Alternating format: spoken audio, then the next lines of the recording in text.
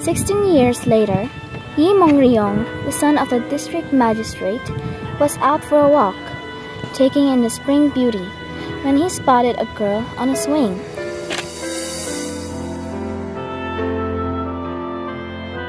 That girl over there? Her name is Chunyang and she is the daughter of Wolmei, the entertainer. I want you to bring her here. Mongryong sent his servant to arrange a meeting with her. Although reluctant, at first, Chunyang disagreed to meet her suitor.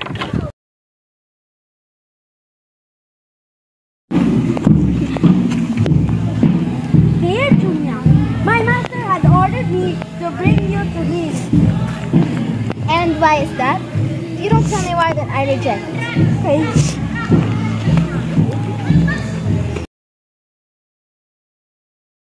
He went to Wolmei to ask for permission, aware that marrying into a prestigious family could lead to a better life.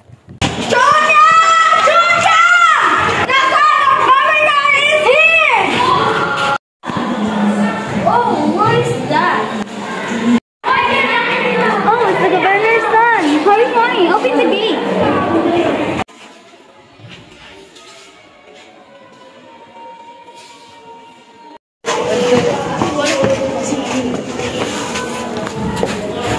Dear Chunyang, my love is true for you and I'm here to get your mother's permission.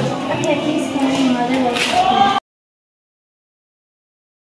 Tell me, mother of Chunyang, I wanted Chunyang to be my wife and I promise to love her no matter what. I'm sorry, but you're the governor's son, and Chunyang is just a girl who has no education and anything more. She's just an ordinary girl. Very well then, she's yours.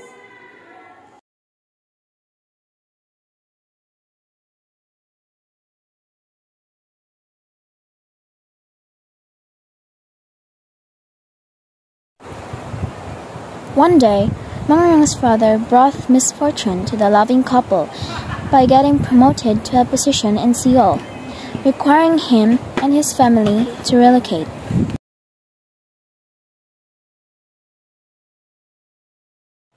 Hi, honey. Are you okay? How are you? Just talk to me. Me and my family are moving to another city. Mongryong, please don't leave me. Don't replace me with someone else. Please. Please marry her and don't forget me. And take this ring and never replace me with someone else.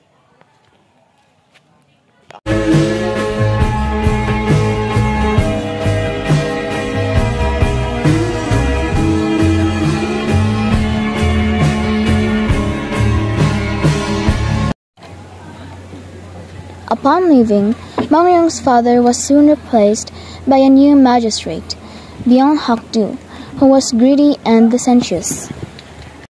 Duranta Chips, may pasubra dahil napaas mo na ka. Duranta Chips, may pasubra dahil kimpang ka. Duranta Chips, may pasubra para ma-street ka. Next!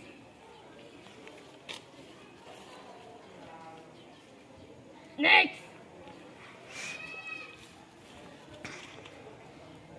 Such a beautiful girl. Next!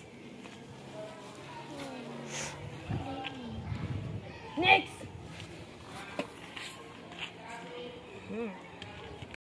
Bring Chunyang to me.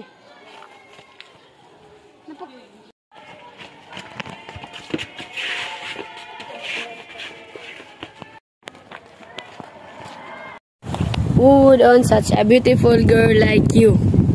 Maybe I can. Sorry, but I only have one true love and I can replace him. You dared to disobey me. I will torture you.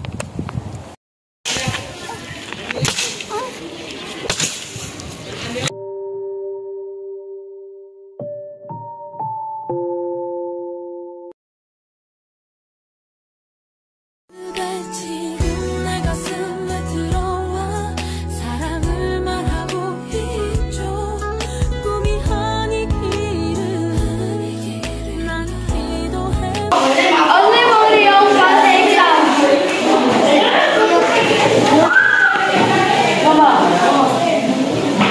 Mother, it's late at night. You're gonna get tired. Mong Riyang returned with a respectful title as he had promised.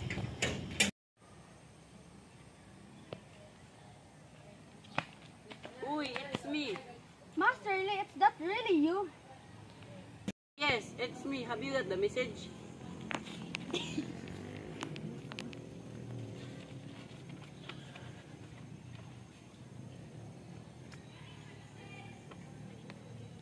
Chunyang is in trouble. I need to save her. But Master, how will you save her when you're poor? Mongriyang, is that really you? Yes, it's me. No matter what happened, I promise I'll get you out of here.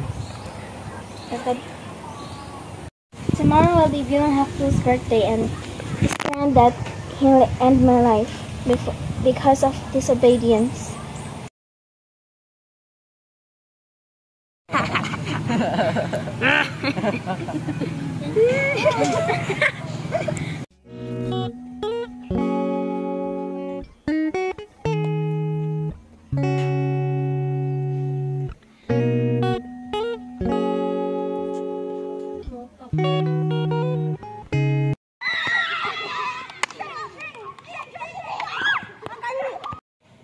Stop!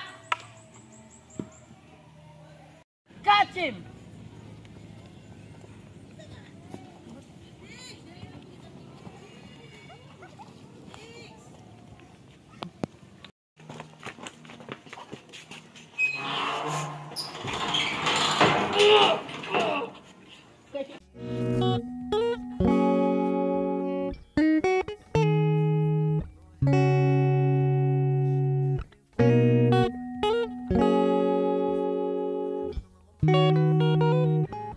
Wish 1075. Never thought about a day that I've been needing more of this feeling. I can't hide it to you anymore. The way you look, the way you move, you're heating up the floor.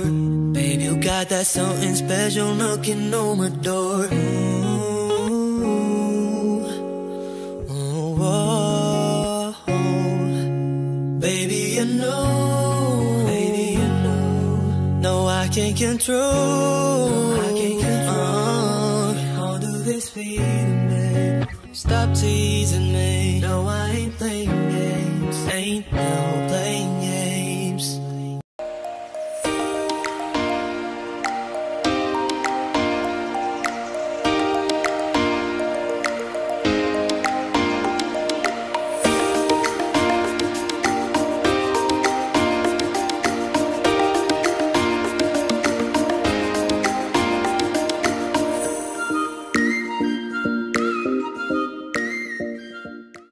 Saba!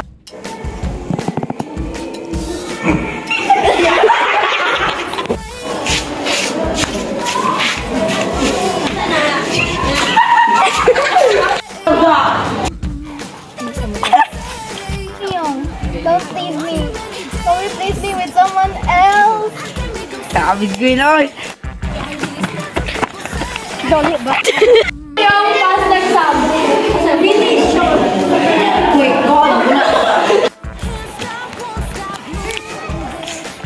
Ay, pagbisi no.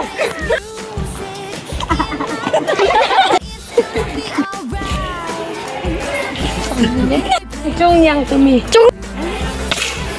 Kusa nga siya wali slow mo.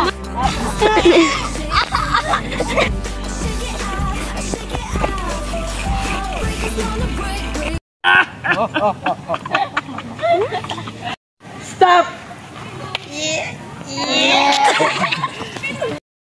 Stop! Stop! Ay,